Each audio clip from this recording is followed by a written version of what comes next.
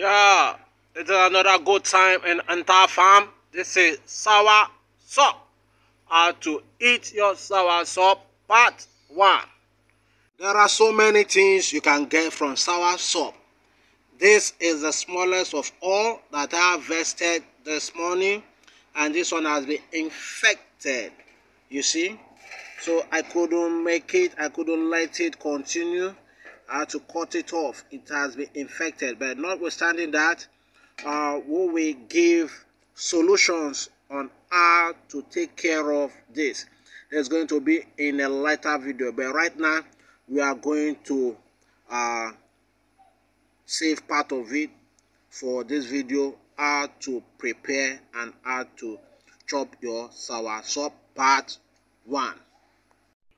You are going to wash your Soursop in a salt water to kill some of the germs. Already Soursop is creamy, so you just wash away some of the dirt, scrape it off, and you can eat it. You get me? I'm going to cut off the affected area, remove some of the infected seeds. You understand? There's no need throwing everything away. Then you discard it, but don't discard the seed. You are going to cut it this way, and see the inner part is still okay.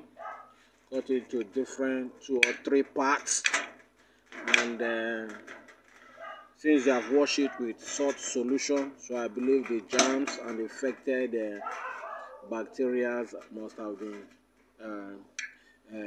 destroyed. So this is how to cut it.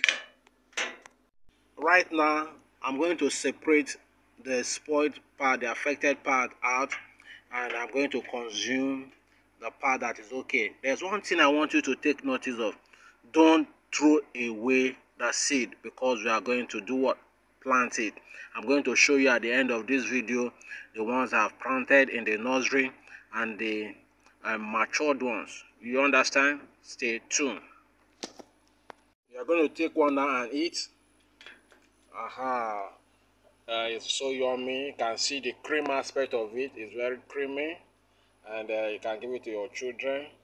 They will love the taste of Soursop. This is how beautiful it is. You can actually see that Soursop is very creamy. You can see it's very, very creamy. It's a fruit you don't want to play with. According to some people, says it has the power to heal cancer, to reduce the effect of cancer.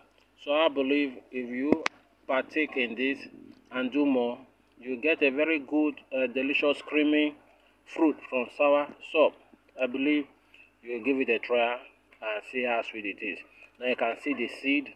Make sure you don't throw away the seed. As I've said, I'm going to show us at the end of this video how to plant it in the nursery, and it's going to grow to maturity stage, the flower and the harvesting. This will come in the later video. Right now we have part of the fruit, the ones that are falling off from the flower to the ones that are falling off, so you can get another set of matured Soursop. Now stay tuned. Now this is the matured seed of the Soursop. I told you earlier, don't throw away the seed. We are going to plant it, and I'm going to show you the ones I've already planted and how good it is now. I believe that if you follow this step, you will definitely get a matured Soursop for yourself, which has some more economic value and health benefits. Now this is the soil, a loamy soil that is dry, not too sandy, but let it be loamy.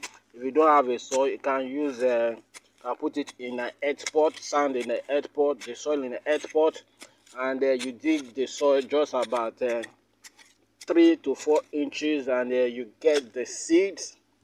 Get the seed, and put about 3. Prepare the soil very well.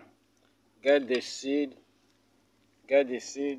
put about 3 to 4 in it, and if the soil is moist, you get me, you can cover direct. Then if it's not moist, you can after covering it, you can add some water to make sure the seed survive and have a very good condition to grow.